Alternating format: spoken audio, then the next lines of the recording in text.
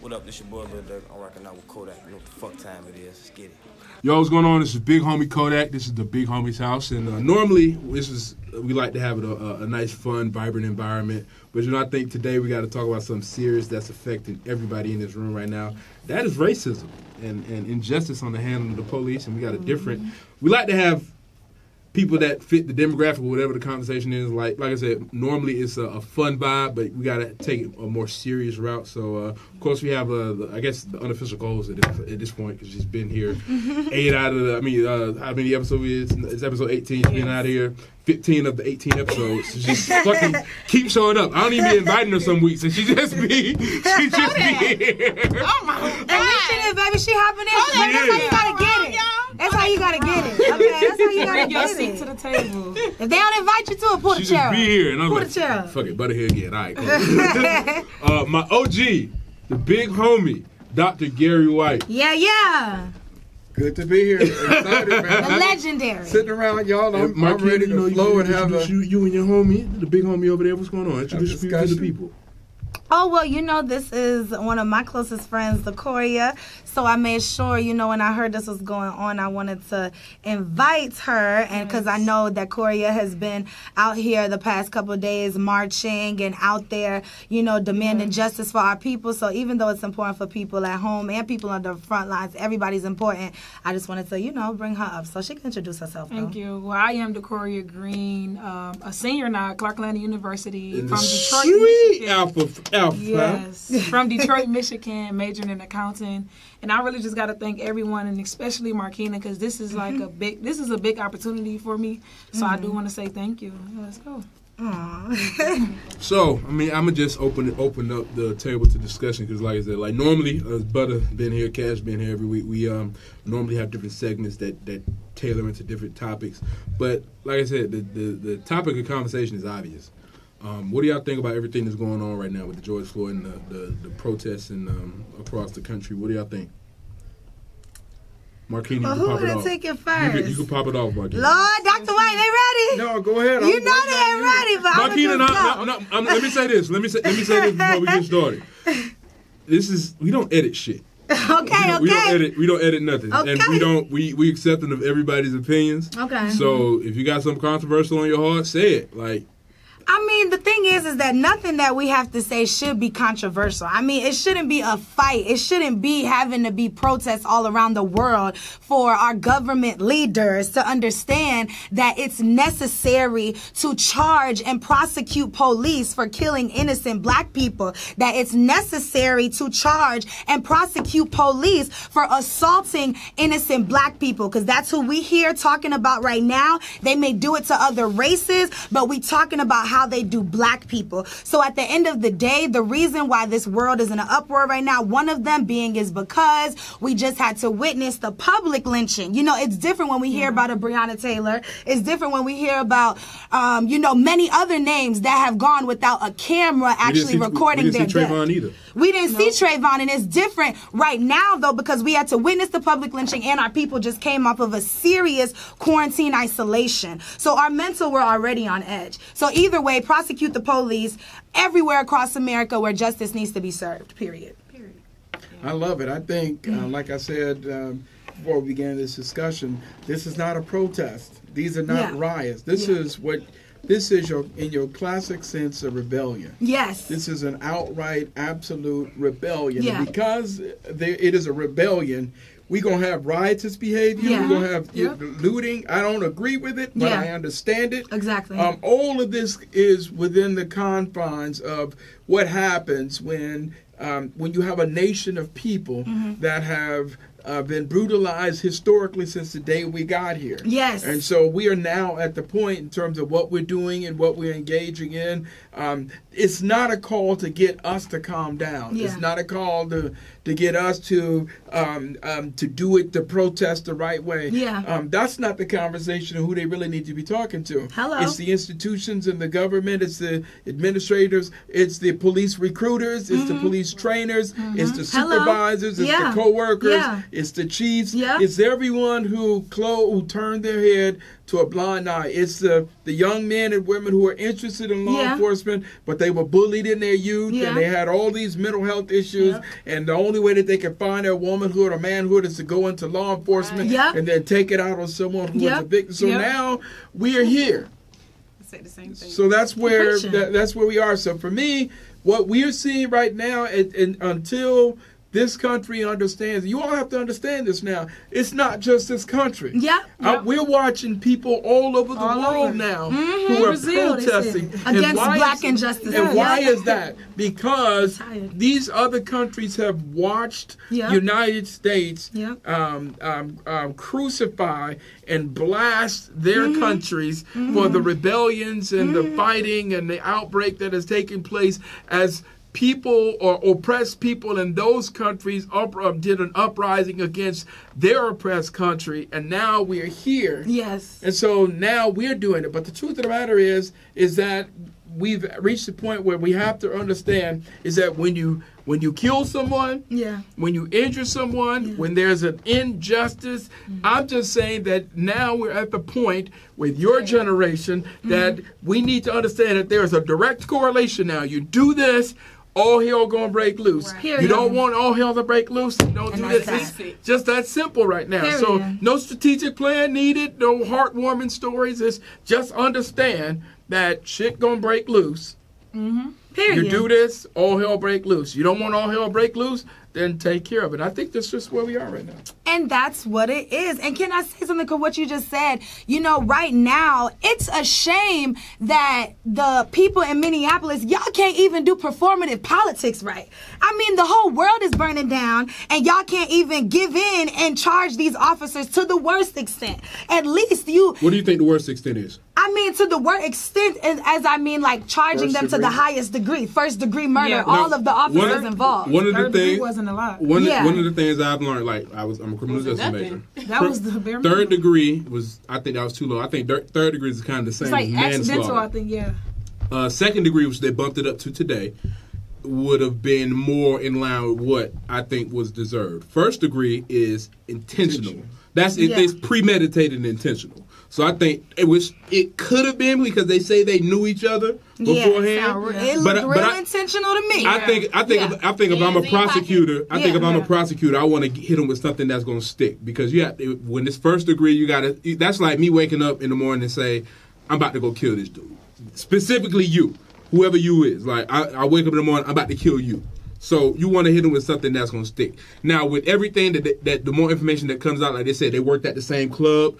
They knew each other. In the car before. I didn't know that. Yeah, there was a video. They beat him up in the car before. Police officers literally just sitting there. And that video just came out a few days ago. So with information like that, it's like that's first degree. That's premeditated. And it's not just that; it's a hate crime. Right. It's a hate crime. He sat there with his arms in his hand. Even when they checked his pulse, he still sat there. After they said that he's not breathing anymore, you still sat there. And when the EMT came, they didn't try to save him. And what people also need to realize is the time span that this all occurred in. 8 minutes and 46 seconds. 8 minutes and 46 seconds of having your breathing obstructed. I don't know if you guys have ever swum before, but I've been underwater for 5 seconds. Right. And felt like I was about to die. Seriously. Now, we're talking about 8 minutes and 46 seconds of this guy saying, I can't breathe. He screamed, "Mama!" Screaming for his dead mama. Mom died on that same day. 2 years, like 2 years prior, but it was screaming for his that mama, child. So the truth of the matter, and I'm telling everyone, and this is not an isolated incident. We're saying that this here is a continuation, because the question is, how many isolated incidences do you need before you say there's a pattern, and how many patterns do you need before you see that there's a trend? Right. And so the truth of the matter is, which is why I think we're at this point in this country, when these things occur, then all hell needs to break loose. It's the only way to correct it. Now, what troubles me, the other thing that troubles me a lot about this particular case, is the young lady who recorded it. She's been getting death threats. Wow. and she's been getting not only death threats. People like black people are saying, well, "Why didn't you intervene? You do anything? Like, No, she's a 17-year-old. You want her to that's- fight knives against guns? Like, that's what people don't understand. But the interesting thing about trauma, especially secondary trauma, which is what we're seeing right now, meaning that you didn't experience it, but you were exposed it, you saw it. So what happens with secondary trauma, there's a whole lot of Monday morning quarterbacking when you're traumatized. So they're telling the 17-year-old, you should have intervened. But everything happens when we witness this stuff. So you have the emotional side of it, where you're having nightmares and night terrors and everything going on. You have the physical side of it now in terms of the trauma. You know, you can't sleep, sweats, nervous, fidgety. You have so many things from emotional, psychological, behavioral, cognitive. You can't even, because of what we're seeing, even being able to think clearly. So not just leaning on her. Like, for the people that have been watching this and subjected to it, I'm gonna be honest, I haven't been able to do more than look at the picture. I've been able to watch the video yet. Like, when I saw what happened to Alton Sterling, that still fucks with me. Oh yeah, for sure. Like, him getting shot and bleeding out on the sidewalk. Like, so for the people that aren't there, but we see this on CNN, we see this on social media. Like, how do we cope with that trauma? Because that's PTSD as well. Like, seeing people that look like us being killed, and we're not seeing any justice from it. Well, that's the point that I'm raising in terms of, you know, one of the most important things that you're doing is, number one, not watching it. Yeah. You know, you have to understand the media feeds off of this. This is like Christmas to them. And so we have to be careful about being overexposed to it. And then the other thing is that we have to talk about it. And like I said, the most important thing are recognizing how we are being psychologically impacted. Right. You have to understand if your irritation is up higher than it normally is, if your ability to think and concentrate is more convoluted than it normally is, then you may very well be suffering from some of these, just as it literally happened to you. Yeah. Yeah. You know, I got pulled over. An officer pulled up to me the other day. Hell, I ain't rode dirty since my undergrad years. But I'm able to pull up on the side of me, and then, you know, and he looks at me, and I look at him, right? And then he's looking at me, and I'm looking at him. And so he said, "Why are you looking at me?" I said, "How do you know I'm looking at you?" Right. Because you're looking at me. I like that. You understand me? So he's like, well, you looking at me. I'm not sure interpretation. But the thing is that it was very simple. When he said, why are you looking at me? And I said, how do you know that I'm looking at you? You said that to the cop? Yeah. Period. How do you know I'm looking at you? It wasn't in a combative way, but it was in a very intellectual matter-of-factly way. Yeah. You only know that because you're looking at me. Exactly. So it's where we are, and we're going to be kind of in this state. But the challenge is that some of those officers are fathers, they're brothers, they're cousins, they're uncles, they're all those things. But the challenge is those who are in that system and have become institutionalized. Yes. And when they get to the point where they're so institutionalized, they no longer see themselves as a black man. Then now they see themselves in their suits and in their uniform. Now we got some problems. You know what? I'm glad you said this. And I'm not going to call this brother out. But I recently remembered a guy I went to middle and high school with became a police officer. And I remember, you remember people from high school. So I he was a real... We were cool, but he wasn't like on the in crowd. But now he made a post yesterday talking about how the people have been making anti-police posts, whatever, da-da-da-da-da. And my comment was, I've been knowing you for more than 10 years. I've been friends with you on Facebook for more than 10 years, and I haven't, not once, seen you make a comment about how the police are killing black people. But when you see people making anti-cop posts, you speak up. That's when you speak up because you feel directly threatened. But not only are you a black man that's a police officer, you have a son with that's going to grow up to be seen black because his mom is white. But if you're not white, you're black. You feel me? So it's like, why haven't I seen you make those comments? He gave me some shit like, oh, well, the policy. Da, da, da, da, da. I was like, whatever, man. I'm not really for performative protests on the side of police. We were talking about that earlier. The cops kneeling with the protesters, hugging protesters. I'm not with that. I'm not with that. So here's my thing. And I've said this before. There's a big difference between who you are and what you do. Right. And when you reach the point that you believe that who you are and what you do is the same thing, then you're setting yourself up for failure. Right. So here's what I mean. I'm Dr. White. That's what I do. Right. Right? But when I'm not Dr. White, I'm daddy. Right. I'm and I've seen it. I'm father. I've seen it. You see and if somebody try your daughters, well, then I'm a recovering. Yeah. He's a recovering nigga.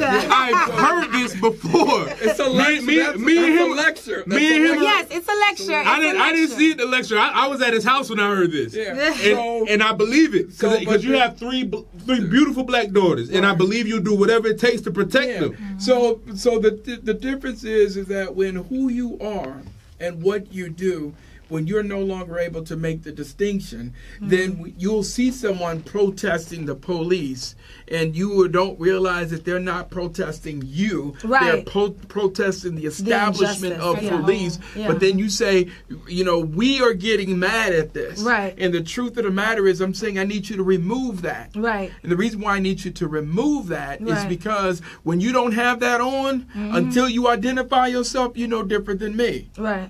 So the truth of the matter is that we're just at the point where with everyone, who you are and what you do has to be separated. And here's the other thing. Think about those 6 officers that just got fired by the APS. And here's the challenge that they have. If being a police is who they are, now they just got fired, then who are they now? Nobody. Nothing. And they just got charged, but...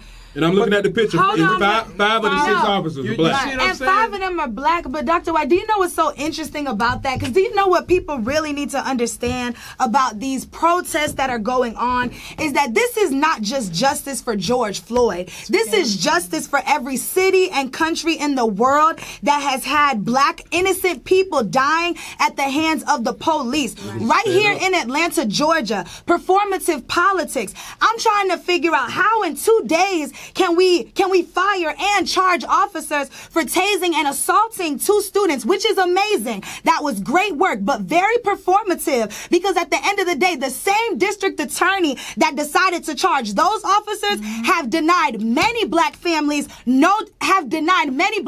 justice for their sons and daughters that have been killed in Atlanta, Georgia by the hands of the police, where no cameras have been involved, and it's not the same type of viral cases. So at the end of the day, if you're going to charge and fire those 6 officers, we need to be looking into the 130 black mothers in Atlanta who now have to be in a mother's club because their sons or daughters were slain by the police and they don't have justice. So if we're going to put justice there, we need to put justice there too. So these marches and these rallies and these protests and this uprising is because our people are tired of having to witness ourselves being lynched, of having to experience police brutality. Why is it a norm for our black sons to have been beaten by the police? Why is it a norm for people, for young men in New York to have had a brutal encounter with NYPD? Why is that a norm? And it's not just in New York. It's not just in Minnesota. It's not just here. It's in Paris. It's in Ghana. It's in South Africa. Black people are facing injustice everywhere, and we are tired of not having the complexion for the protection, period. Respect us and prosecute the police, period. To that effect, and also I want to mention a former CAU student, personal friend of mine, Jamarian Robinson was yes, Jamarian Robinson. I learned about that August from Markina. 5th, August 5th, 2016. It'll be 4 years in August that we came to Clark, Atlanta on the same day in spring of 2008 playing football together. So when I heard about what happened to him at the hands of U.S. Marshals, you talking about like fire. In East Point, Atlanta, Georgia. 90 rounds shot 76 times. Like you said, this wasn't a case where there was a lot of viral footage of it. We just had his mother on Big Facts last week. And, we still looking for justice for that. This is somebody who I knew personally. And it really doesn't hit home until it happens to somebody you know. This is somebody who I, like I said, went to school with, went to parties with. And it just like, damn, it's like, it's like, and could it happen to me?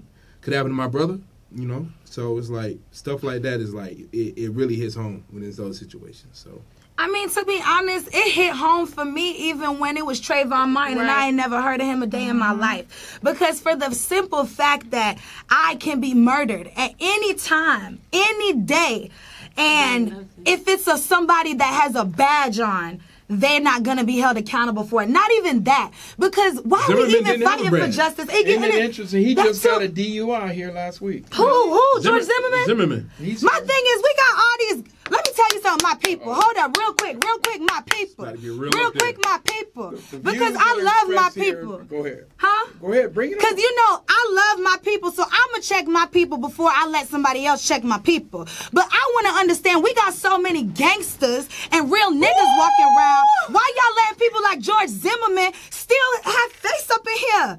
I'm not promoting that anybody incite any violence on the land. But if we got all these real niggas, if y'all ready to bust y'all gun at any second, y'all letting the wrong people walk around. And that's what everybody was saying. Is when people are getting mad because black people or black celebrities are saying stuff against the riot, but it's not necessarily against the riot. It's what you're doing. You're burning down your own.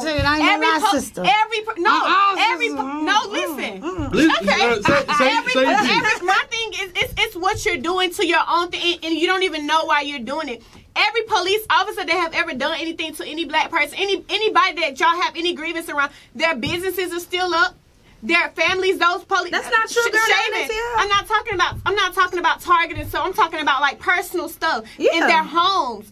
The police officer that just killed Joe, his home's still up. No, but remember that 100 police officers guarded his house. Since they wasn't scared of his house.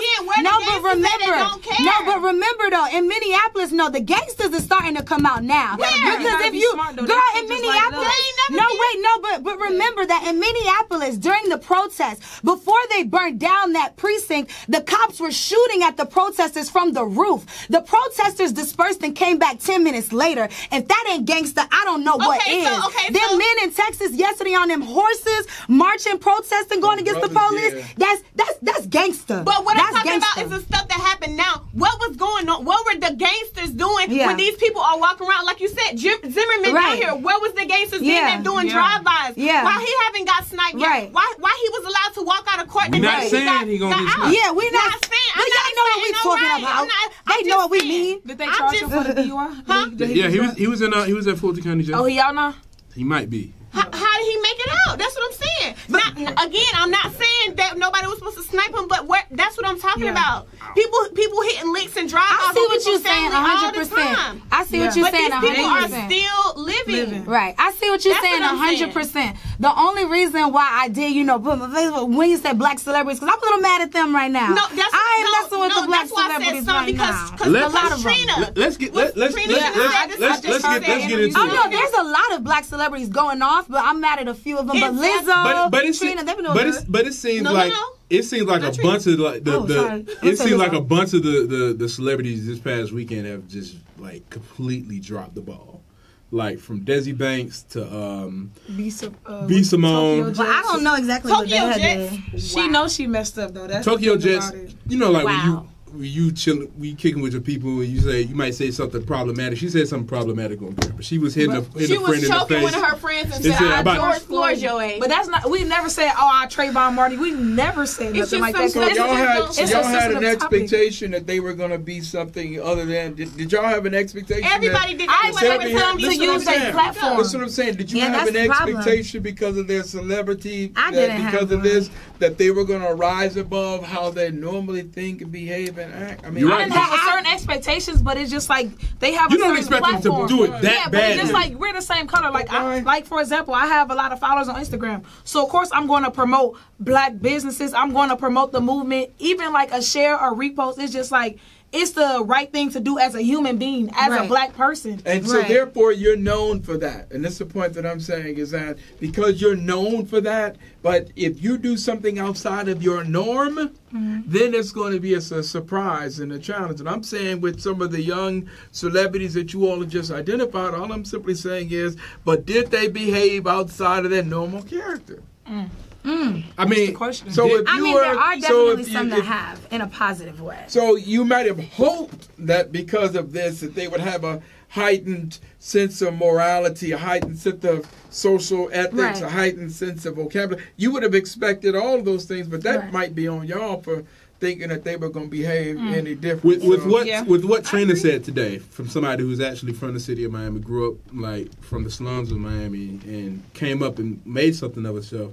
For her to refer to people that are doing the looting and rioting as animals. Jesus Lord! She said that. Yeah, it's like, really, why? Like animals? From the zoo. But do y'all want to know something, though? What this is showing us is that I don't think that people necessarily expected these celebrities to act like Martin Luther King. But it's the fact that even though we didn't expect nothing from you, now you are just blatantly being disrespectful, and ain't nobody even asked for your opinion. Yeah. You know what I'm saying? It's like ain't nobody even expect you to come out here and do nothing, and then you ended up disappointing us either way. And even like, you know? and to the fact that, like, you know, y'all know who Santana is, be with the City Girls. Like what he did. What happened? Oh, he was out there.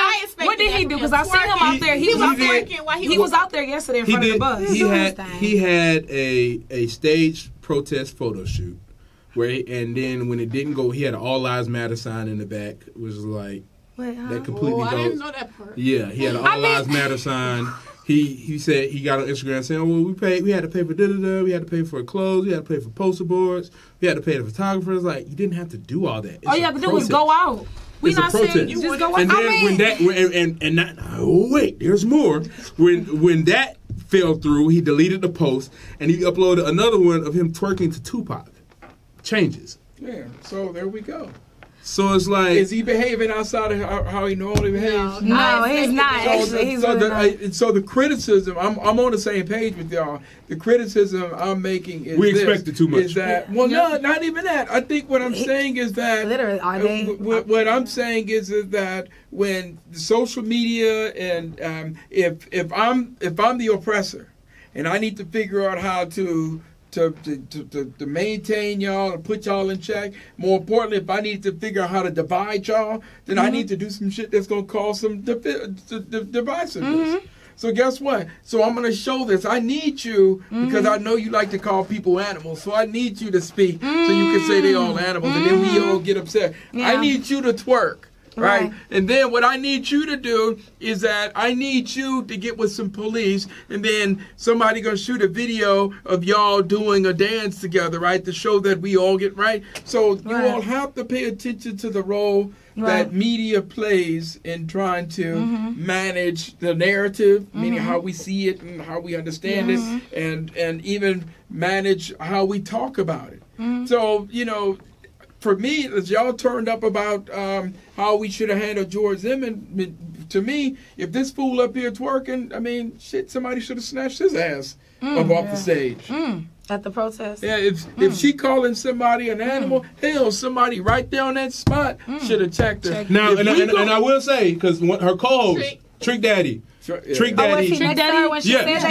It was on their morning show. People were surprised because he was sounding more educated. He was like, now we know Trick Daddy says some ignorant shit. And he said whatever he made a song about that Thug Holiday song. He made a song about the stuff that's going on now. Yeah, but when he was saying when she was saying what she was saying, and you hear Trick Daddy, hey man, you need to hush. Now we need to get eaten. I'm a grown ass man. So it's like he did say that. He has a sense of awareness. That meant that in that moment, and that's really what you all are saying, is that some of these celebrities, you're not expecting them again to suddenly increase in their intelligence or become politically savvy, but it is fair to expect them to be aware. They just got what the hell come out your mouth. But it's their privilege, because we can't talk about celebrities not being aware without also talking about class privilege. Because just like there's white privilege, there are black people who think just because they are in, like higher classes, that these issues literally, they think it doesn't apply to them. You know what I mean?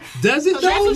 Trina said it. She said, I ain't scared when the police pull me over. She was like, you don't be scared. And she was like, no, I use my license and registration. Yeah, that was the wildest shit. Saying like everybody basically saying like everybody else should get pulled over. Don't use their license and registration. And that doesn't make. But you know what though? We have to talk about that. Disconnected. Yeah, it's disconnected, and we are right now. I am just so happy because a lot of these celebrities that everybody just saying, "Oh my God, cancel this person, cancel this person." They've been not for us, and if they was for us, they would have been acting like they was for us. But who's for us? You know, even people like Keke Palmer, her actually engaging in the protest. A lot of these celebrities, baby, where are y'all at? These black people are making y'all millionaires and billionaires. Especially in Atlanta, a lot of y'all, and in Atlanta, no, but even in Atlanta, Georgia, one of the main problems that I had with Mayor Keisha Lance Bottoms going on national television and bringing two black men, T.I. and Killer Mike, on to denounce black protesters in a city where we originated the civil rights movement. You brought two black men on to denounce black protesters when we're only out here protesting the injustice of black innocent people getting killed. It is no coincidence that when T.I. made the statement, that ATL is a Wakanda. What? Like it's some type of utopia for black people. Like black people are not getting brutalized and beaten and assaulted and killed by the police in this here city. It doesn't make any sense. Oscar Kane, Jamarion Robinson, Keisha Lance Bottoms, this is who Atlanta, Georgia is marching for, is protesting for, is rallying for, because there are district attorneys in your city that are not bringing these officers to justice. Point blank, period. Prosecute the police. So we're saying Atlanta's not Wakanda.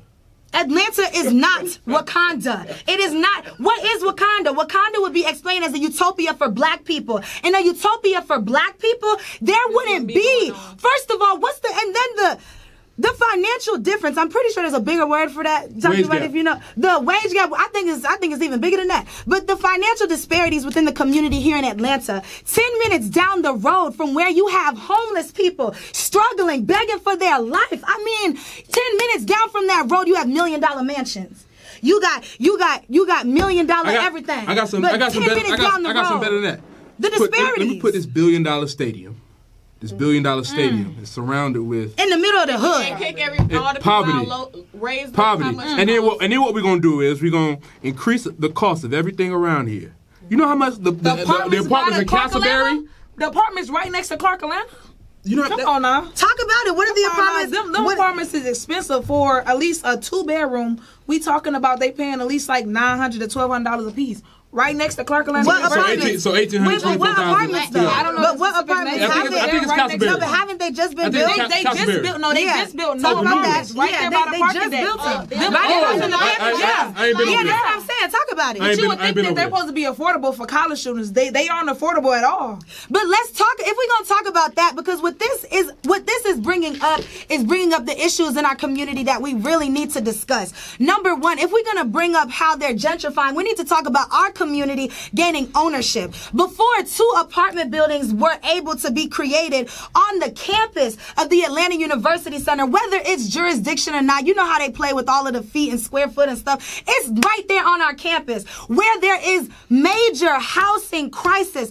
Why is it an elderly home? Why is it 2 apartment buildings? I'm glad. Why is it for elderly people? Because when I first was there, I think I was there when they first started building that, and I was like, oh, they about to get some new dorms, like right when I graduated. See, you should own that. Morehouse should own that. Spelman should own that. Agnes Scott College owns the apartments around their school, and they house their students and professors. Did y'all know that? 15 minutes down the road, Agnes Scott owns the community around them. Agnes Scott has I believe they have like a 60% black population. So either way, at the end of the day, we need to start as HBCUs. We need to take a bigger responsibility of educating, empowering, and taking ownership of the communities that we are in. We cannot. It is not acceptable anymore just to be at an HBCU, just to be a professor at an HBCU, or just to be an HBCU. We need to take ownership of our communities. We need to empower empower our students to be government leaders in a place where we don't just need black faces in high places. We need black interests being represented. Yeah. Right. We need there to be somebody to be speaking and going hard. We need there to be multiple somebodies to be the people at the table before a Mercedes-Benz is built in the hood. We need that. And at the end of the day, our HBCUs need to take that responsibility as historical black colleges and universities. We were built in times like this. Yeah. So right now, they should be, all these professors should be out here like Dr. White. Where are professors at these protests? Yeah. Wasn't HBCUs made in these type of times? Dr. White was just at a protest. Come on, Dr. Bass. You know I saw Dr. Bass out there. So at the end of the day, where are our educators that are in these HBCUs claiming to be building these black leaders? We want to see y'all at the forefront. Professor Hightower, I seen him out there too. Yep. But our professors should be the ones leading us into these protests. Posting on social media is not enough. We've done that. We've done too many retweets. And I'm glad you said that. I feel like yesterday's Blackout Tuesday was really performative, because I saw a lot of people that was doing that yesterday get back to business as normal today. Yeah, like, it was a good look for the PR companies to do whatever they did, and some of the big companies out there are doing their part. But like, it was real easy for a lot of people to just hit send to story on a bunch of their posts. They didn't post nothing on their main page because they didn't want to mess up the brand. But they're going to put that little black square on their post. We were just talking about that. Yeah, it's 2 clicks to add something to your story. That's enough activism for today. Racism defeated. Yeah. Black square. So one thing we absolutely clear is that when we move, as we progress through this, and when we get out of the reactionary phase, and then we hit the responsive phase and the rebuilding phase, that, you know, all of this, if we don't see the necessary change in administrations and in governments, then, you know, for me, I think the most important thing is that you all, this is like the Nat Turner effect. Mm-hmm. You see, what happened after Nat Turner and pledged that engaged in that rebellion, and they went from plantation to plantation, killing everyone. What happened is that it created a fear in the nation that every slave had the capacity and the capability of doing it. And so the fear was overwhelming, because what happened is that the enslaver was no longer able to make a distinction between the enslaved for which they've had psychological and physical control over, and the slave who was just simply waiting in the wing for his or her opportunity to launch an uprising. So they passed several codes and laws to deal with that. Well, that reality is here right now. Yeah, is that we are reaching the point that they must understand that everyone, from the most conservative to the most wealthy to the poorest, everyone, we all have the capacity and the capability when it's time to launch a rebellion, that we rebel. And that's where I am, because I'm telling you all, I want us to even stop calling this a protest. Right. It's a rebellion. And within the rebellion, there is protest and there's riotous behavior. But we have to call it a rebellion because a rebellion is an uprising against an unjust system. Protesting is just one of the things that you do with it. You see what I'm saying? Because what I'm saying is, like in 1992, when we were in undergrad and we were protesting, you know, we called it the Rodney King riots. And where was you at in 1992? I was right in the San Francisco, Oakland Bay Area. Come on now. So we were engaged, and my wife, the other Dr. White, your professor, and she, my girl, her and that group, they were right here in the AU Center in grad school. So the point and the reality is that following the Rodney King riot, it was a rebellion. It was and that's what we did. And so everyone, they declared martial law in the Bay Area. They declared the curfews in the Bay Area. We've seen this before. You know, all this was put in place. So none of this is new. That's what I'm saying. When Rodney King was assassinated, the same thing happened. But then they start saying, you know, we have anarchists and we have looters, and then all the attention starts going to theirs. And I'm saying to you all, all that shit is a part of a rebellion.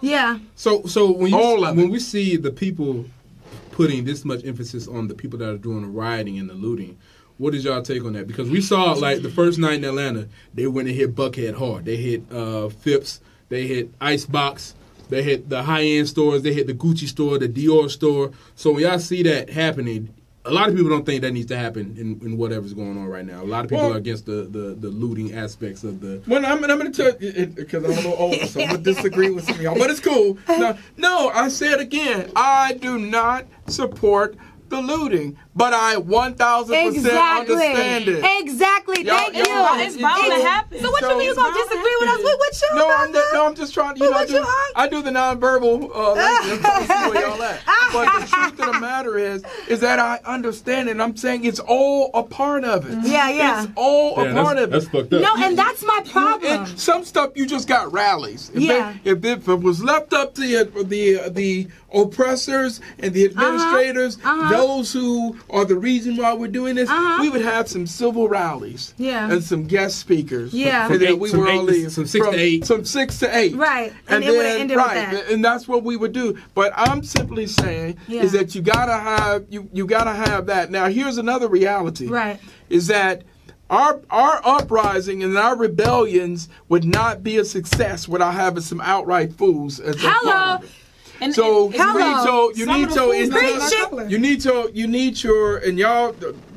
with me. Talk about it. You need your scholars and your intellects to write about it and talk about it. And I'm saying the full pendulum. You need your scholars and your intellects to write about it and talk about it. You need your organizers and strategists and then you need them fools who ain't got shit to lose. Who ain't got nothing to lose. Most of them ain't even our color. And they gonna go out there. We gotta start color though. We gotta start color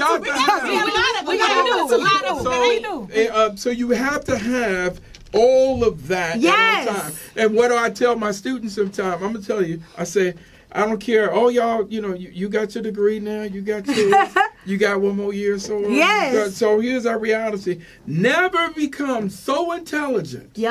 So scholarly, so well off that you have lost within you your ability to act a fool. You lose your ability to act a goddamn fool, then when the time comes where the only response that is called for is the ability to act a fool, and you have denied or repressed that within you, then you got a problem. Act a fool is my default setting. Wait, no, Dr. White, we have to touch on what you said, because that's my problem with people who keep denouncing the looters. My thing is, we could talk about that later. We could talk about black businesses later. Right now, first of all, these black business owners that got a problem. So let me tell you, how you gonna run your business if the police kill you and then nothing happens to them for it? How you gonna run your business if your children get shot in the street like a dog, just like Mike Brown's mother had to see him? Are you speaking about the people who got their businesses messed up? No, I'm talking about anybody that's speaking against black business being looted, period. Anybody that's speaking on business. But I will say that is a little different. Let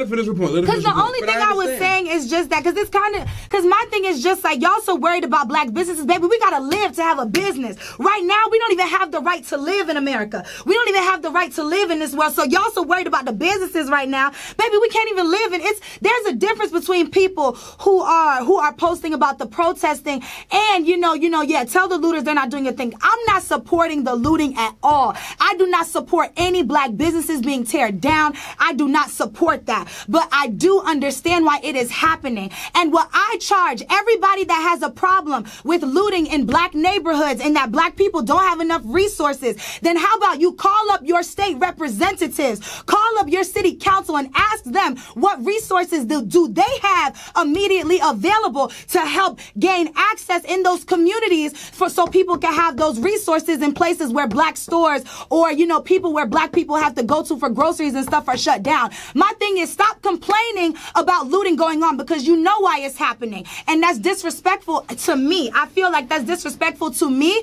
and that's where I stand firm on it. Because at the end of the day, none of this would be happening if George Floyd was not lynched on national television for 8 minutes and 46 seconds. None of this would be happening if police were brought to justice in this world for brutalizing and killing innocent black people. None of this would be happening. So don't talk to me about black businesses. Don't talk to me about Target. Don't talk to me about no businesses unless you're talking to me about how we need to be prosecuting the police. Let's handle that later, or just don't talk about it with me. No.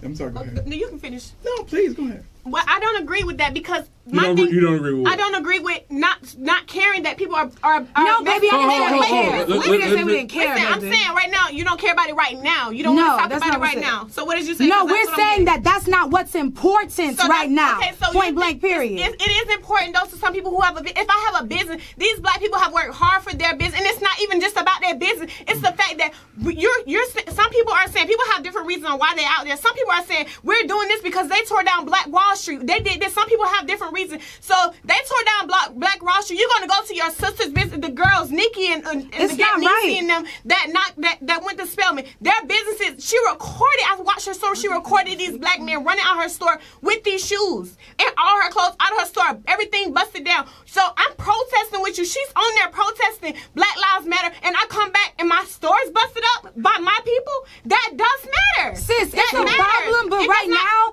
the bigger problem is the police killing black people. Like, that's a problem too. Okay, sis, it's a problem too, but it's just not a big one. They know her business, and even if they didn't know, the fact that y'all were in there, that has nothing to do with George Floyd. You were stealing. It has nothing to do with it. Sis, no. You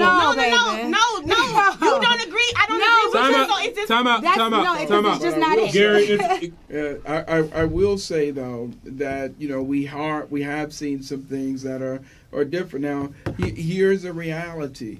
Again, because it doesn't take away from the point that I'm raising, is that a rebellion is going to contain all those. The challenge with when we talk about having some fools. Is that fools are going to do what fools are going to do, and it's not right, and none of it. But the same thing, on this end, because you had some scholars who are going to be some intellectual looters, and they're going to look at an opportunity to do the same type of destruction in the writing and the commentary and the language that the looters are doing. I am going to say though, thank God, hopefully for them too, that these people have insurance.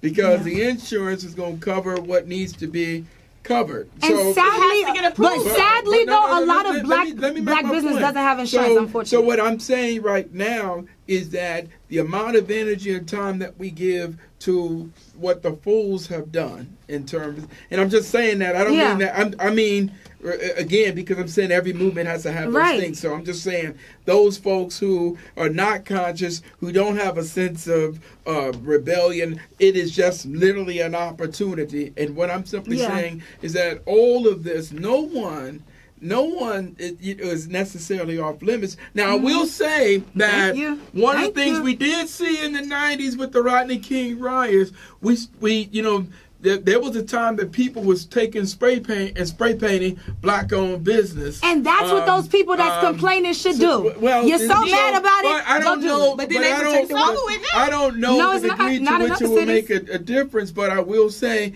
that certain times we did do that. But what we've been witnessing, I don't know to the degree to which that would matter, but it would make some degree of a difference.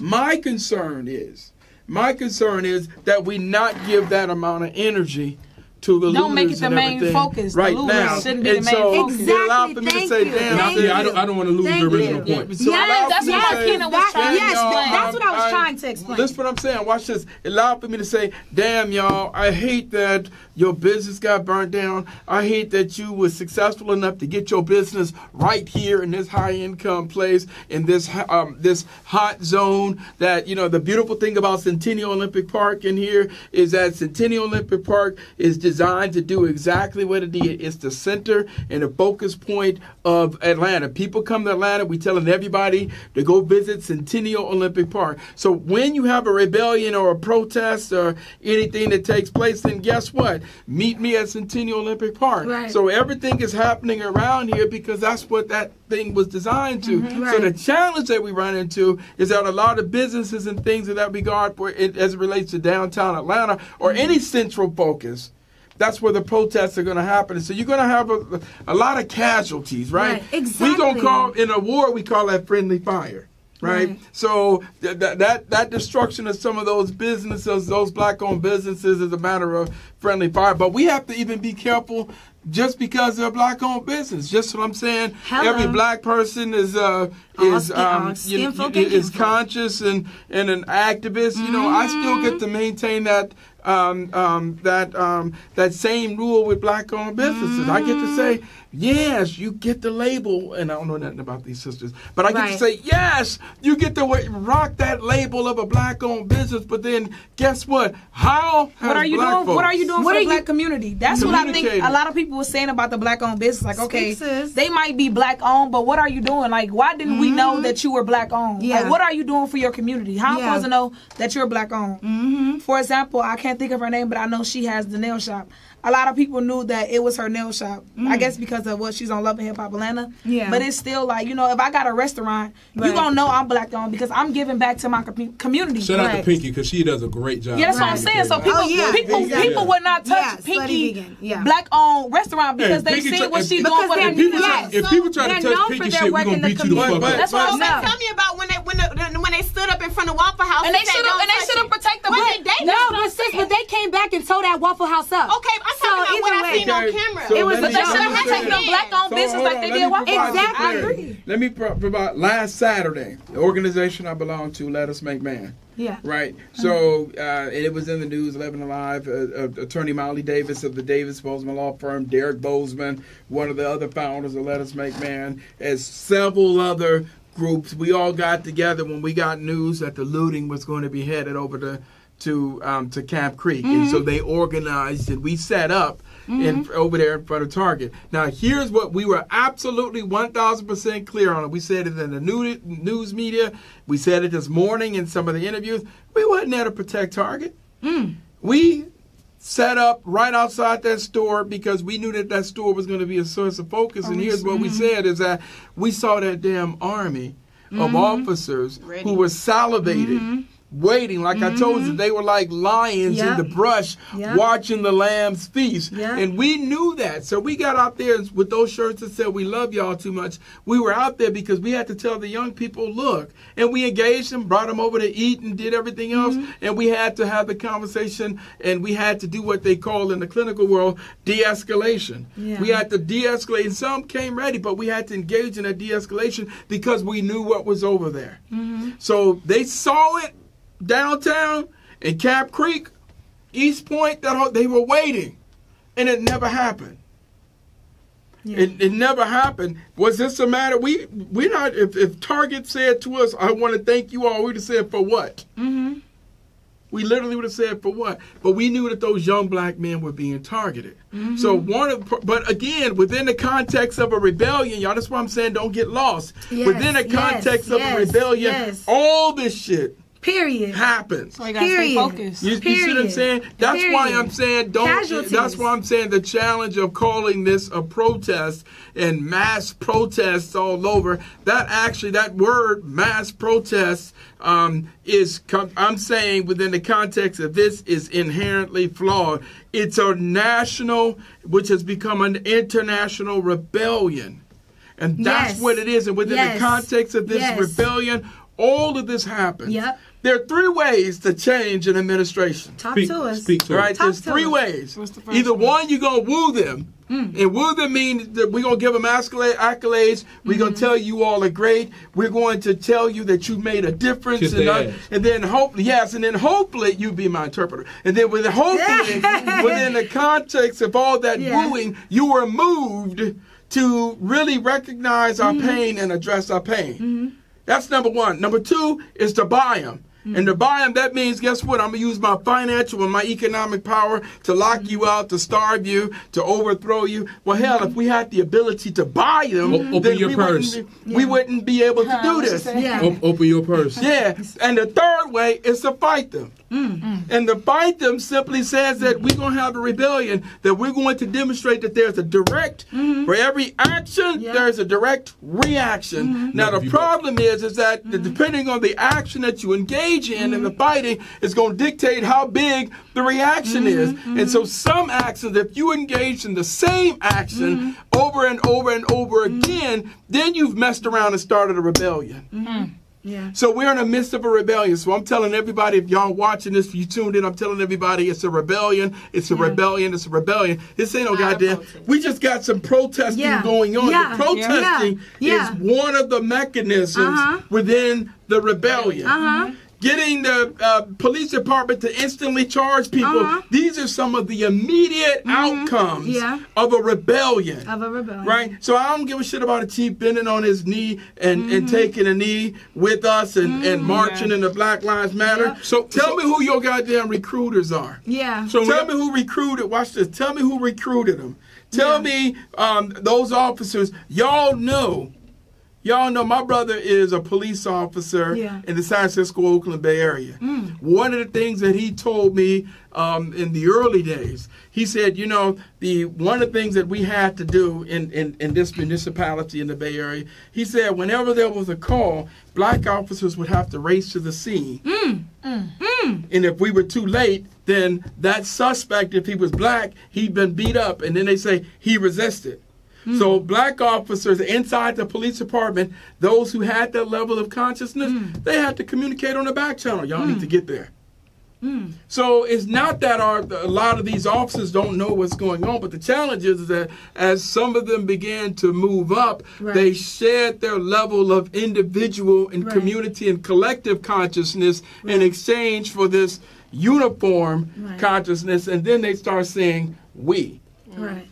So wait one second, because you just brought up a good point. Black police officers. And one thing that I've been continuously telling these black police officers that I see out there during this uprising and rebellion that we're witnessing is that y'all black police officers, these white officers should be scared of y'all. These white officers should be scared to disrespect and brutalize and kill black people in the street, because they should be so worried to have to go back to the office to have to even look their other black officer co-workers in the face. After you just like Crystal, you know what I'm saying? Crystal Smith.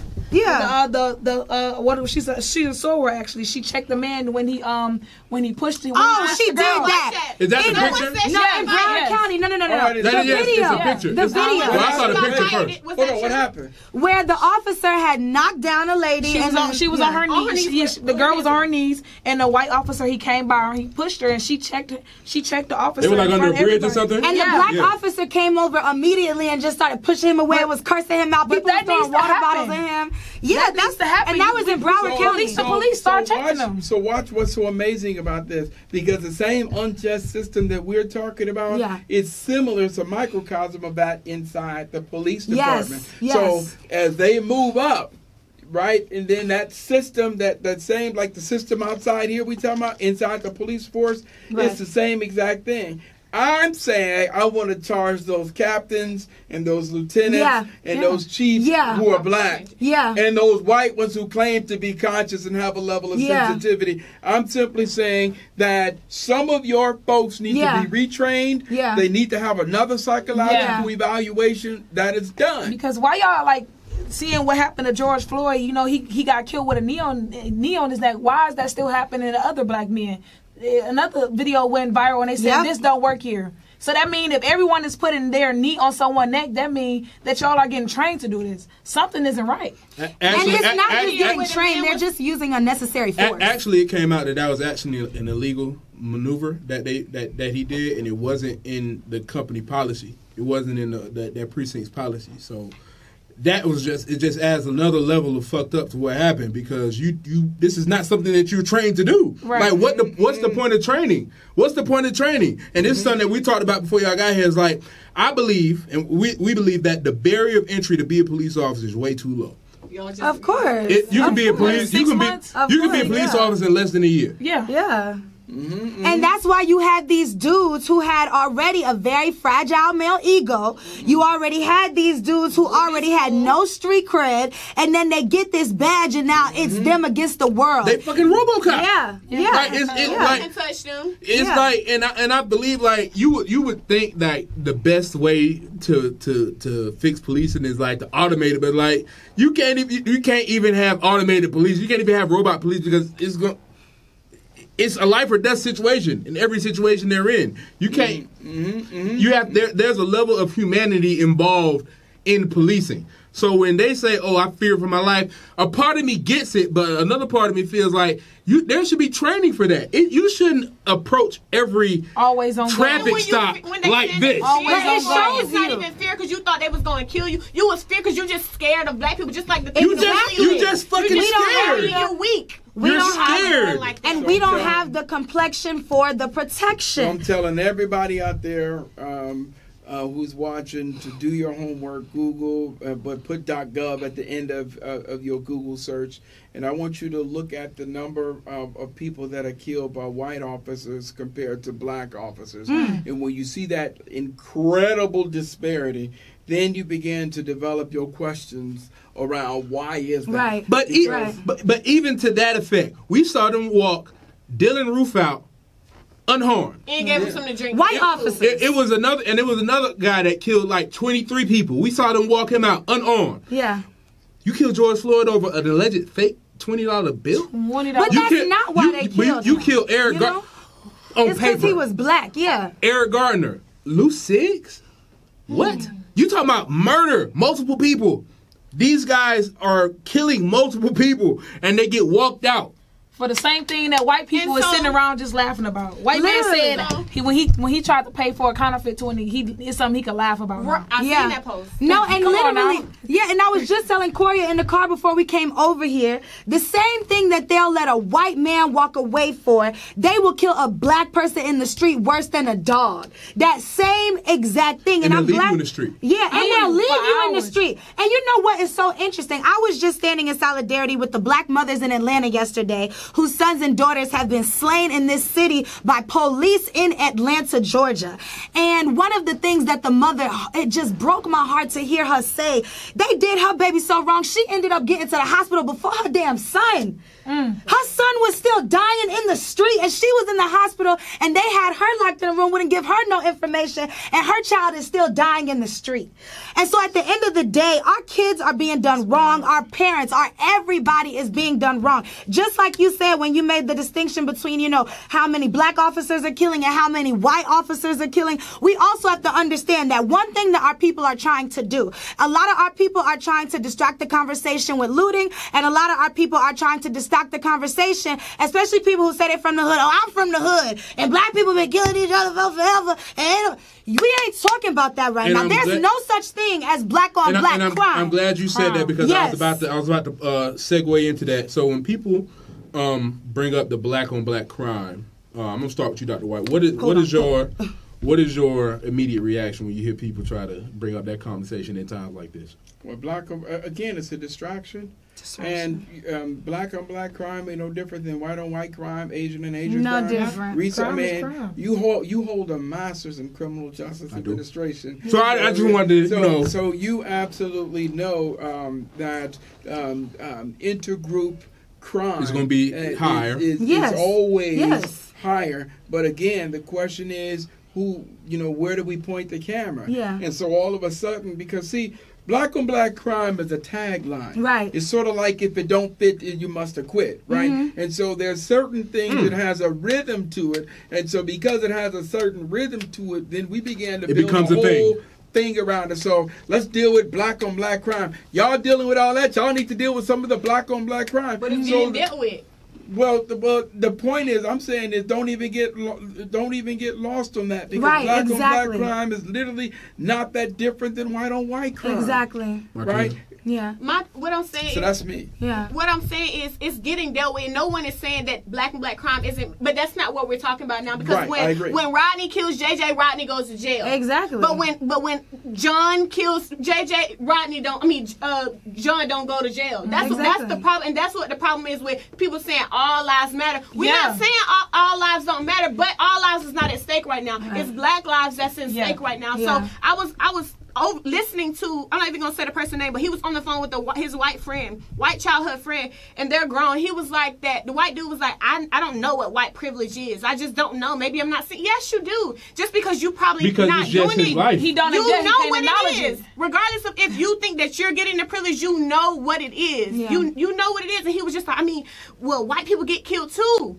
And then the person who said it, he was like, okay, so white people are getting killed, but what do they have to do to get killed? Because we rarely see it. So what extent do they have to go to actually get killed? And I think just because we're focusing on Black Lives Matter doesn't mean that we're disregarding everything else. That's like I see something like, for example, Breast Cancer Month. Just because we have Breast Cancer Month, that's not saying that we're just disregarding all other cancer. Right. No, this is just something that we're focusing on right now, that we're trying to tackle. Right. And I think that's what people need to understand. We're not disregarding Asians, Latinos, white, Caucasians, any of that. We're just saying right now, at this moment, Black lives need to matter, because Black lives aren't mattering right now. Right. And that's something that people just need to understand. And when you say all lives, when you're preaching all lives matter, when we're saying Black, that's like a protest to our protest, or to our rebellion, should I say. That's like, why are you saying that during this time? Like, that has nothing to do with nothing. What they say, if all lives matter, then why you not mad? Exactly. Why you not mad? And another thing that I definitely want to add, because when it comes to the whole black on black concept, that isn't even true, because it's a fact that white people kill more white people than black people kill black people. And let me tell you something, black people may kill black people in the hood, but white people kill everybody. They walk up in our churches, they walk up in our schools, they walk up in our grocery stores, and they air that thing out. Movie theater. They air that thing out on everybody. I haven't been comfortable in the movie theater since what happened in Man, I ain't comfortable nowhere. I ain't comfortable in my bed. I ain't comfortable walking down the street. I'm not even comfortable at the protest, but I'm out there. Exactly. Any given day, they can come spray up the protest, the rebellions, all of that. That's the beautiful part about, I mean, I'm going to tell you all right now, I am, as a professor, some of y'all professors and everything, I just love this. I mean, you all, your voices, I want them louder, and I want them louder. And any professor that's remotely around my age or younger who is a professor, and if he or she is looking at y'all oddly in any shape, form, or fashion, understand, all you need to do is pull their Rodney King card and say, period. Where were you? Yep. Because in our youth, we did those things too. The only difference is that in our youth we waited for the verdict. In your youth said we ain't waiting. We don't go. So, we tired of being tired. Because we've seen the verdict not go our way so many times. And they didn't even get tried at first. They wasn't going to try those officers. And it's what I'm admiring. That's what I'm telling you all. Is what we are definitely admiring in terms of the fact that you all have the ability to take that intelligence of yours, these degrees of y'all, right? I'm just sitting around and I'm looking at you all, and you have the ability to take that. That means that you can articulate it here, and then you can walk it on the street. And if you need to act a fool, you also possess that. And I'm telling you, just as you have an actor who can sing and who can play an instrument and he can act, and they said that's the trifecta, I'm saying you all are the trifecta of our time, because you are intelligent, you have the ability to protest, and you possess the ability to act a fool simultaneously. So the truth of the matter is, you all are far more dangerous than we were. We possessed that, but I'm telling you right now, but the difference is y'all didn't wait. And so, yes, your voices and everything about it, and seeing students organize and protest, and again, the intelligent thing is, because this is the added burden of putting on you scholars. When y'all are out there and folks on the news, I need y'all to work to put this shit in context. To say, guess what? Just like they did during the 60s during this, just as they did during the uprising during this, there is nothing different. And then I need y'all to expand it a little bit more. And just as when they did that in China, and the President of the United States, he applauded the citizens of China who was uprising against the government. And just as in Iran, when they did that, and our government applauded the people in Iran for uprising against the government. So this is no different. When y'all start doing that, so what I'm telling you, you young folks, you scholars, you scholar activists, what I'm telling y'all is that when they put that mic in front of you, I'm going to tell you right now, I need manage the emotion, give me the emotion, but I'm going to tell y'all simultaneously, then put that shit in a historical context, and when you put it in the historical, I don't care if y'all get the script together. I want y'all to have the script to put this shit in a historical context, so then they'll understand we ain't doing nothing new. And you know what you said that, you know what that The same night that Keisha came out on national television denouncing black protesters in the same city that 30 years ago, Atlanta was doing the same thing. The same night, Stacey Abrams, I love how she got on Twitter and she told the story about, she said she started the tweet off so calmly, so beautifully. She said, this is all too familiar. The same night in 1992, when that verdict was read, riots broke out in Atlanta too. It wasn't just LA. And Stacey Abrams was a student at Spelman College. So these are the type of leaders that we need. And it's a shame that Stacey Abrams had her campaign stolen from her by Governor Brian Kemp, because that's the type of rhetoric that I would love to hear from the people who are supposed to be leading our community, is understanding and allowing us to realize that this is connecting with history. And I love the fact that, you know, I've been blessed to have educators in my life like Dr. White and his amazing wife, Dr. White. And then you got Dr. Bass and his amazing wife, Dr. Bass. And then you have Professor Davis in the AUC. I mean, it's a blessing that I've been able to be surrounded by you guys, because everything you're saying with relating it to historical context, that's been my main point. We got to understand this ain't new, but what this is our first rebellion in our generation. So the reason why I don't like that our people are being a little too critical of the way it's being done sometimes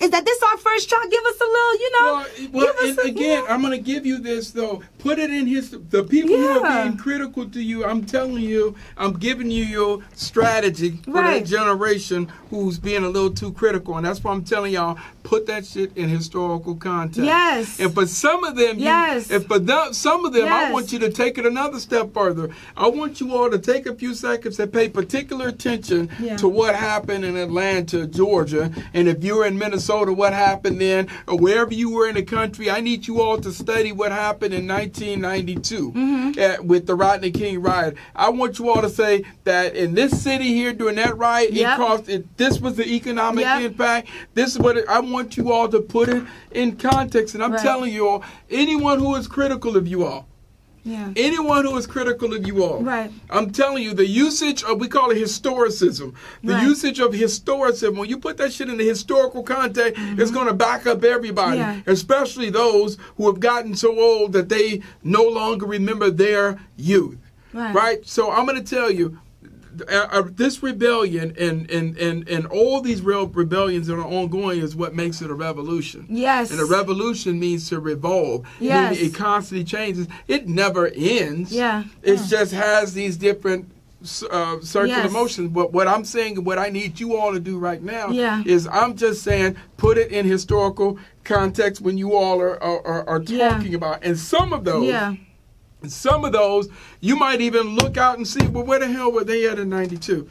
So you can raise the question. And when you do that, for the folks who are complaining about your methods, now, there's a truthful part of this too. Now, you do have to study some of the strategies. Right. If you're not King, and you're not Huey Newton, if you're not Marcus Garvey, if you're not Malcolm X, well then, hell, what we do know is, don't make the shit up. Right. Somebody among all these movements, and these rebellions that you can study. I don't care, go all the way back to Nat Turner. Right. Cross the seas and study what worked. You do need to kind of add that piece, because your oppressor understands this. Right now, your oppressor is saying, whatever we need to do to calm y'all down, we will, because here's what we know. This is what their history teaches us about y'all. Their history teaches us about you all is that you're highly emotional. And once they get your emotions down, you're going to go back to normal. So our goal right now is not to appease you, but to give you whatever you need to do to get your emotions down. And once your emotions go down, y'all going to go back to doing the same old shit that you were doing. And that is, that's their fundamental privilege. So that's their motivation behind everything. What make it frightening if they start saying, you know what, I think if their emotions go down, I think now we have to do something, because you know, their emotions go down, they still gonna act a fool. Y'all with me? But right now, it's all the research says is that when you all calm down, you're going to go back to normal. Yeah. So do you think the distractions are on the way? Wait, 1 second. One thing that's very important about what's going on right now, right? So when it comes to the fact that insurance companies have never had to pay out for black lives being lost at the hands of the police, because the real problem in a lot of our black communities is that a lot of us are walking around here uninsured. So most times our people are, the insurance companies are not even having to come out of their pockets when this is happening. So right now, people are having to pay for black lives being lost. Right now, people are having to answer. And so I love what you said, because Friday was my first protest I've ever been able to be in, because it just so happens, I don't know, all these things usually happen during the summertime. So I've always had to be at work. Everybody know I used to work at Wendy's back in the day, Top Golf back in the day. So I always have a summer job, so I'm never able to go to a protest. Friday was my first protest, and at first I was mad, because I said, hold on, I got out there at 5:30. I said, well, where everybody at? It should be millions of people in the city like that. You came to the protest early? I came a little early, but I thought I was late. I said, hold on. And so, mind you, protest? No, it was the one earlier where it was like speeches and things like that. And so either way, so later on that night, then we start marching. Then we marching, get on the highway. Then we get off the highway. Then we marching, and it's going down in front of the CNN Center. So either way, when we start to think about, the trauma that is going on through these protests, because I've been on Instagram Live only because, God forbid something happened to me, all y'all niggas watching can call the police too. And so at the end of the day, at least somebody saw me minutes before. Something, Jesus. All of this got to be documented, because they want us to not have any... All of these things that are being documented are great, and we have to document as much as possible, because they want us to have no proof. They want us to have no history. But the important thing is that either way, all of this that's going on, one of the important things is that, to me personally, after being out in the protest, after experiencing on that night ended with somebody throwing random gunshots in the air. At the time, nobody knew where the gunshots were coming from. We don't know if they're coming from the police. We don't know if they're coming from a white supremacist. We don't know if they're coming from both. And so at that point, I'm just like, oh shoot. So I just ran behind a car. I had to duck. And so at one point, literally before the shooting started, I was like, oh my God, this could be a mass shooting. And so the fact that we're even having to experience that trauma, just fighting for the justice of our lives.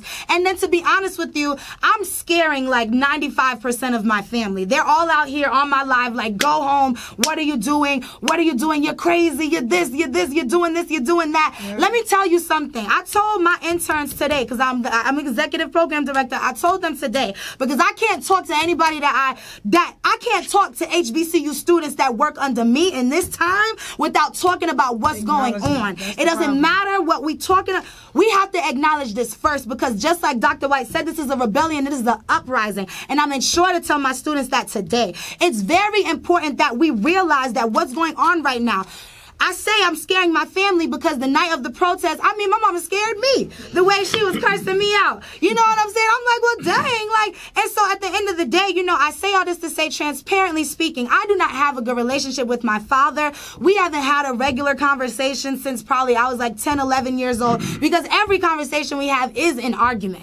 And so, of course, now that I'm grown, I'm learning how to see my parents as human beings and, understanding how to navigate conversations without arguments. And I did it for the first time last night. Either way, I was very surprised that, after seeing the things I've been doing, my dad hasn't called me. And I said that on the phone with my sister, and coincidentally, she went downstairs and he was in the building. And I was just like, dang, Daddy ain't even called me. And he didn't know I was on the phone. And he was just like, dang, Jennifer, I gotta call your sister. He was just like, she get that from me. She get that from me. I was like, I get what from who?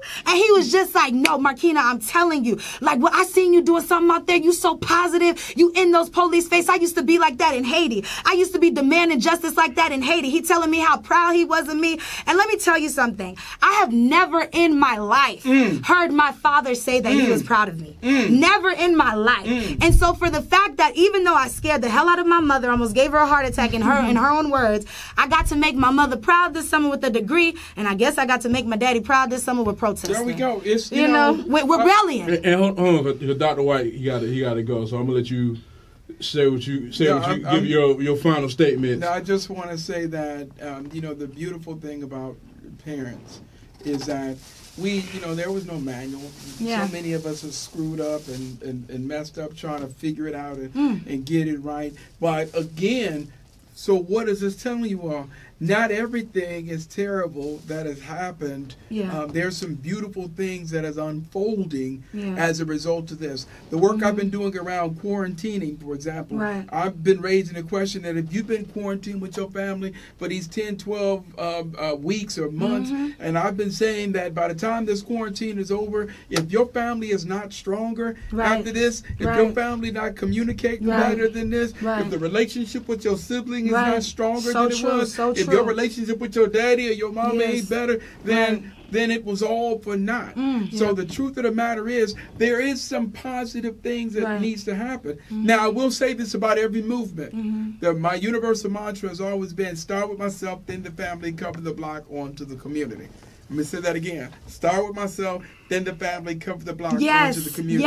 And what I'm saying is that deal with your own, you have to deal with your own emotional and psychological well-being, because you can't, if you're no good for yourself, remember, start with myself, then the family, then you're no good for your family. But here, I'm going to say this too, is that if you have a strained family, but yet you are making a difference in the community, and everybody in the community love you, but your daddy or your daughter or your siblings or your family hate you, then I'm telling you, guess what? The protest and the movement will be okay. Work on that. But the truth of the matter is that it's harder. Sometimes some people would rather be out in a protest getting hit with rubber bullets than to be home with their family and say, I was wrong, or let's fix this. You see what I'm saying? So for me, one of the highlights of this entire conversation that I've had in this short time, that I literally almost teared up, is when Markina said, this has been the historical relationship I've had with my father. And when he said he was proud of me over protesting, and then he revealed something, that meant there's a whole lot of shit that he ain't got right. But in the midst of that, we know that there's two very significant things that this man did that has been the greatest contribution to human society. And one of those things is producing her. Thank you. Y'all with me? That's one. And then number two, that moment that just happened. Because what needs to happen in the midst of this movement, I just told y'all about the importance of historicism, right? I said, study the history. So guess what? She needs to study and have a conversation with him about Haiti. Why? Because when they put the cameras in front of Markina, then she used to say, and in Haiti, my father and this movement is what we did. Usage of historicism. Y'all with me? So I'm just saying, I need y'all to take them degrees and all that knowledge. And I'm saying, when they put that mic in front of you, and I'm going to tell you to get in front of the mic.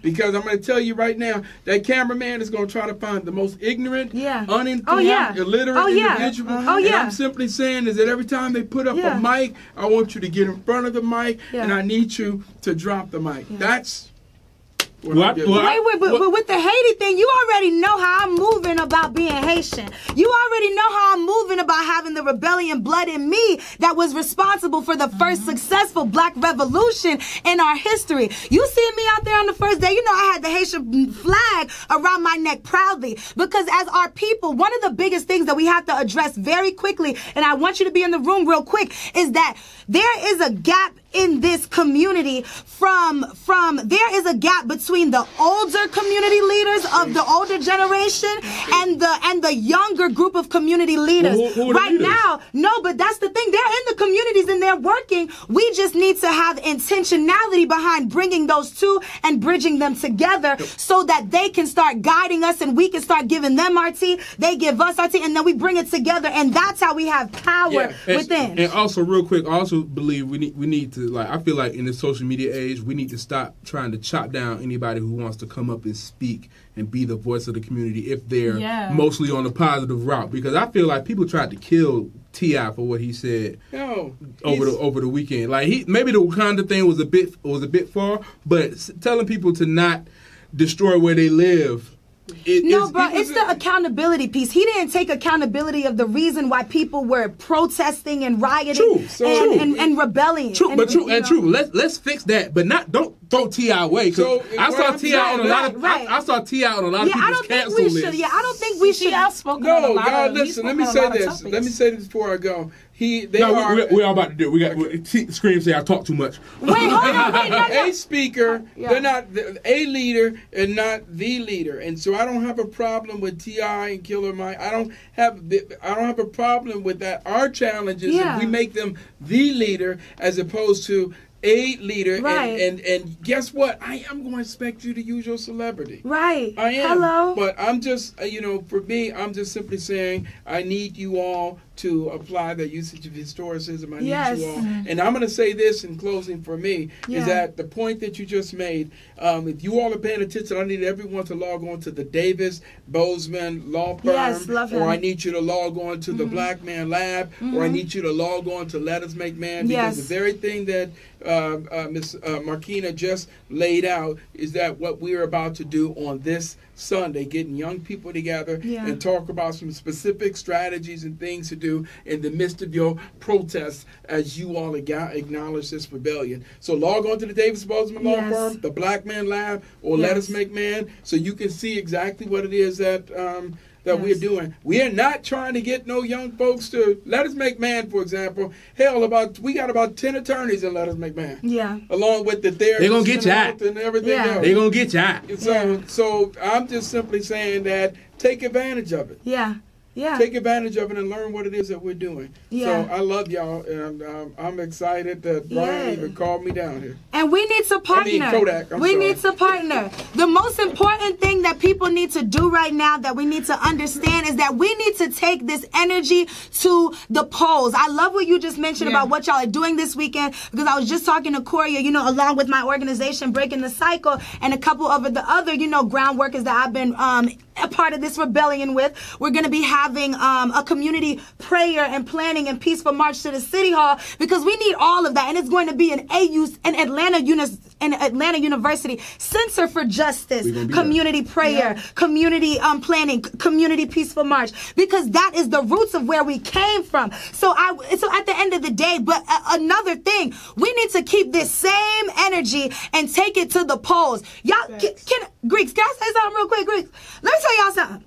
Greek organizations do a very smart thing in HBCUs, and I can only speak on HBCUs because I go to HBCUs. When it comes time to election time, they gonna have conversations about who they need to put up to be in SGA and Royal Court. And that should be the same thing that our black community is doing within our community of black leaders. We need to be encouraging our classmates that we recognize leadership skills and to go for government leadership. I just told Coria in the car, I said, I know you're gonna run for something. Like at the end of we have to empower our people, because just like I said, we don't just need black faces in high places. We need to be intentionally putting our people up with our interests so that we can be overflowing and literally overly infiltrating the system. We shouldn't have to be choosing in between the lesser of two evils when it comes to our city councils or our mayors or our state representatives. We should be actively engaged and not even knowing who to choose. It should be so good. I mean, we should be like, oh my gosh, this person's talking about police brutality.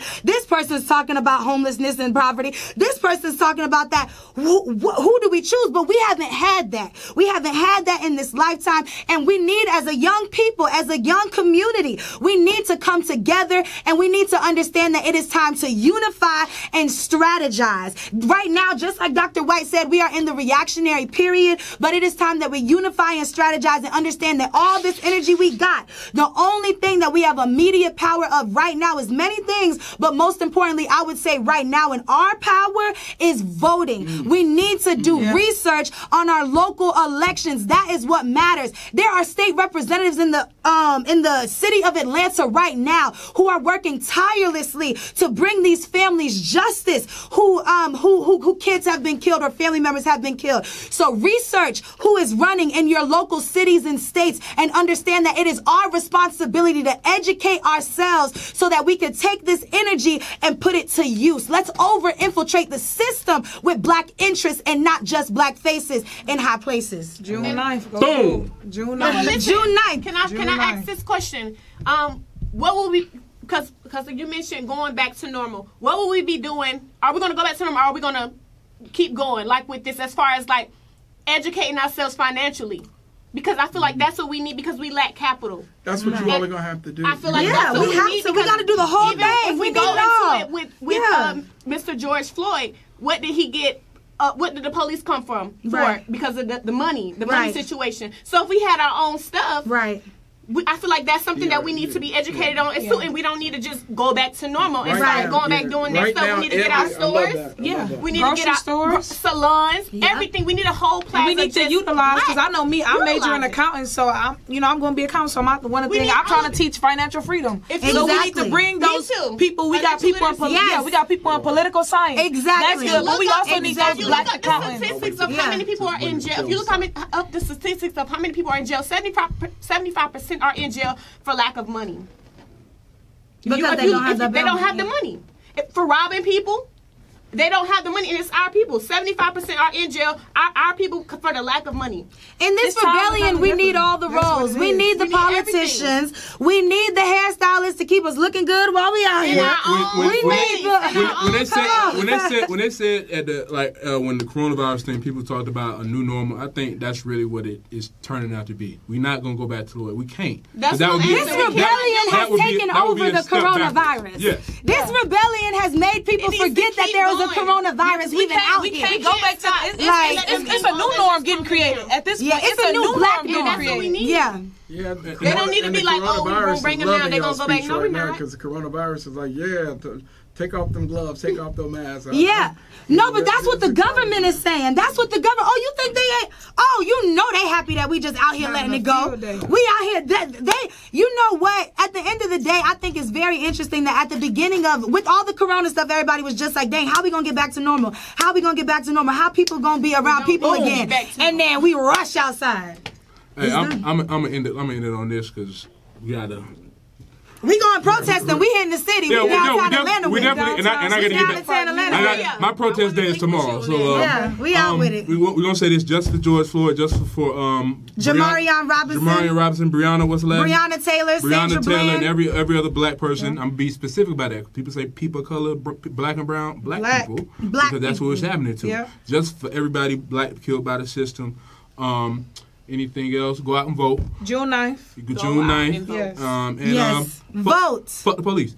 And we're going to end it like that. Big Homie Sauce is episode 18. Yo, Big Homie. Shout out to Markina. Shout out to Corey. Shout out to Big Homie Dr. Gary White. Shout out to Big Homie Butter. We're in the building. Big Homie shit.